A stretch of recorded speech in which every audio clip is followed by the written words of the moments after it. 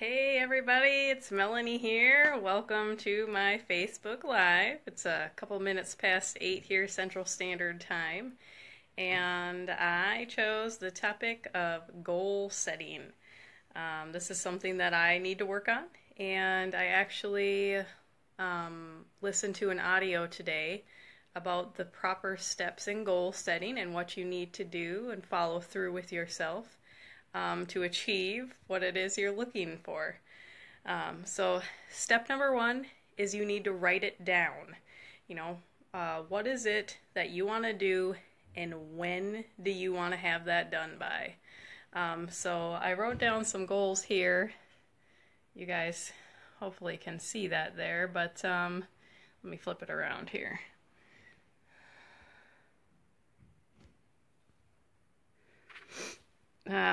My goal one is to bring in 10 new business partners by this Sunday, April 9th, and to help those 10, goal number two is to help those 10 bring in 10 by April 29th. The reason I went out so far is because not everybody works at the same speed. Life happens, and sometimes people get distracted. But that's what I'm working for. That's the kind of business that I am trying to build here. The second step in your goal setting is to proclaim it to the world. So that's what I did. I'm here on Facebook Live telling you that this is what I'm going to do. This is what is happening in my business. I'm going to add on 10 new business partners this week, and I'm going to help those 10 new business partners get their 10 or help 10 new people start a new life by April 29th.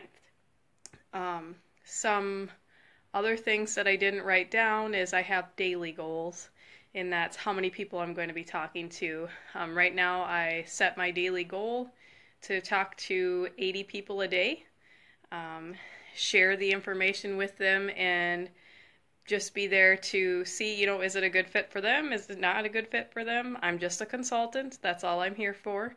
A lot of people don't think that this is for them and it's not their time. That's okay. Let me know. I'm fine with that. So we have write the goals down and proclaim it to the world. Step number 3 is you need to set up some sort of reward structure for yourself. So you need to decide when you're going to reward yourself. And you can reward yourself for little things. Some people that are working on losing weight, I'm one of those people, they will say, I lost 1.5 pounds this week, or I've been doing good, so I am going to have a free day, not a cheat day, but a free day, and I'm going to eat whatever I would like that day. So, we'll go out and have Domino's pizza, or we'll go out and have Chinese food or something like that without overdoing it, within reason.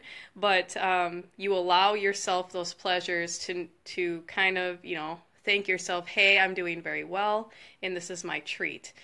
Some other big things, like when you get to certain ranks in different businesses that you are in, you can say, hey, when I get to this rank, the husband and I are going to have a spa day, or you're going to have a spa day with your girlfriends, or if you're doing better, you're going to go on a certain vacation, and, those kind of things, or you're going to buy a certain car, however you want to work it. And then step number 4 is you need to give yourself some sort of penalty if you do not reach that goal by the date that you said you're going to reach. And the most important part about this penalty is it needs to hurt. It needs to be something that you are going to be mad at yourself about if you have to do. One of the things that one of my mentors, Eric Worre, actually said in one of his videos was, there is a accountability website. It's stick.com. It's stikk.com. On there, you go and you set up an account, and you can put in credit card information, and then you set up your goals.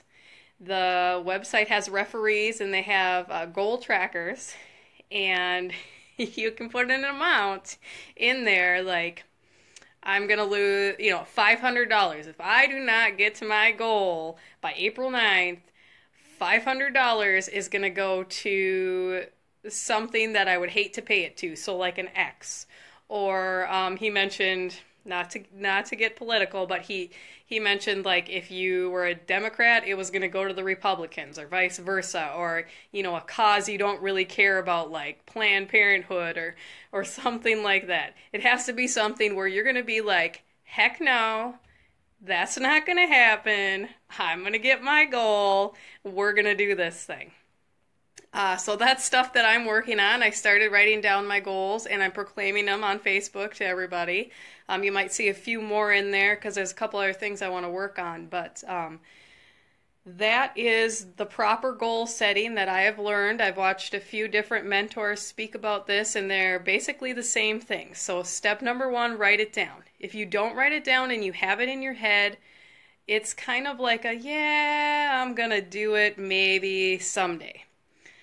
Step number 2, you need to proclaim it to the world. So whether that's you're standing in front of the mirror and you're saying, this is what I'm going to do and it's going to happen by this date, proclaim it to the universe, whatever. But you then have to hold yourself accountable for it. So get a reward structure. What are you going to do once you reach those goals?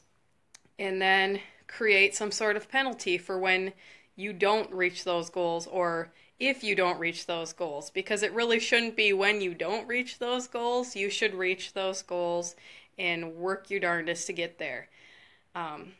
One last little bit of information is if you don't reach a goal, put it on the list for the next, just keep extending it until you reach it, because that is something you want to do and that's a step that you need to get past.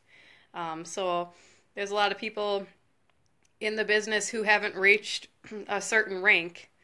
Well, when it gets to the time that they're looking for, or when it gets to the time that they were hoping they'd reach it, they just are saying, okay, I'm going to give myself another week. Let's do it, work together. I'm going to work with my mentor. I'm going to work with the leaders in the team, get myself a strategy set up, and then hit the ground running. So don't give up on yourself. Just keep going. Hey guys, thanks for watching, and I will see you tomorrow. Bye-bye.